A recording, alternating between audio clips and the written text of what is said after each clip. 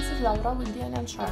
In this video, I will go through the new features introduced with the release of Sharp Scheduler 2.0.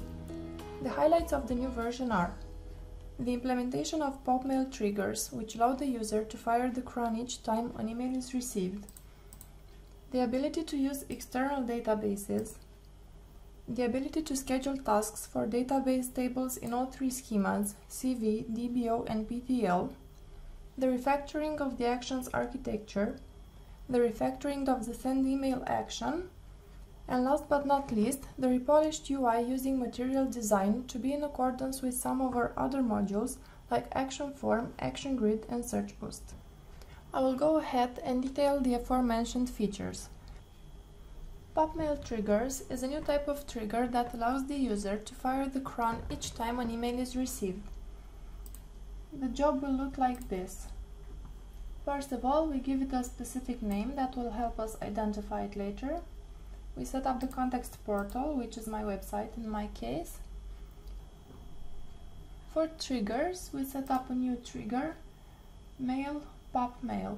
I have set mine beforehand. POP3 server for Yahoo is pop.mail.yahoo.com. We enable use SSL.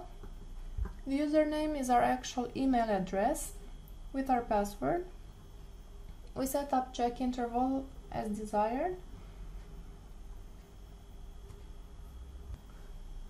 And we define the filters that will trigger this job.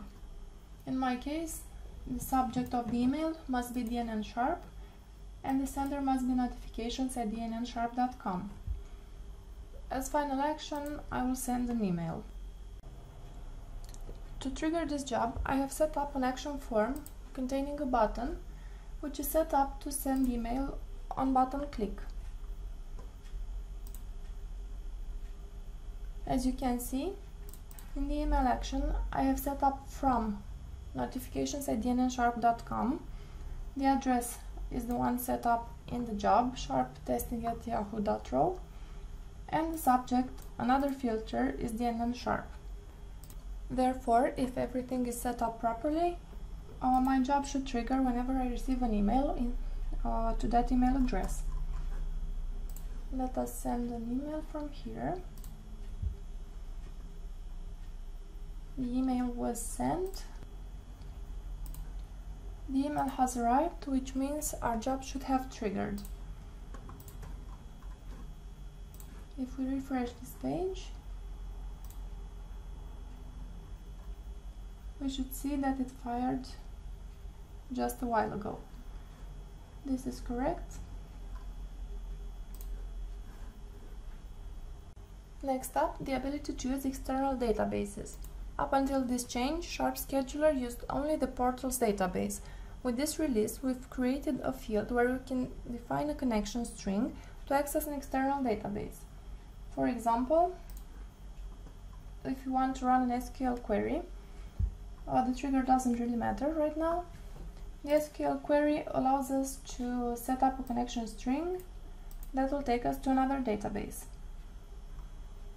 This is pretty much like the one we have in Action Form, so it's nothing unusual here. The ability to schedule tasks for tables in all three schemas, CV, DBO, and PTL, is another addition to this build. Before this version, the database triggers were created only with the default option. The change is to allow new database schemas like CV, DBO, and PTL to be used as triggers to schedule tasks. I will add a new job, name new job, context portal, my website, and as trigger we will set database insert. We can see that now in our table name drop-down list we have available a CV schema. This is the one I have created beforehand, but you can have a PTL one as well. Another novelty of this release is the fact that Sharp Scheduler supports shared actions. Basically, some unused code, iActionContext, was removed, and action info and action context were modified to match the structure used by Action Grid. The changes are not visible on the front end, but the functionality is there. And lastly, we have introduced the possibility to send email to all users. In our actions we have send email.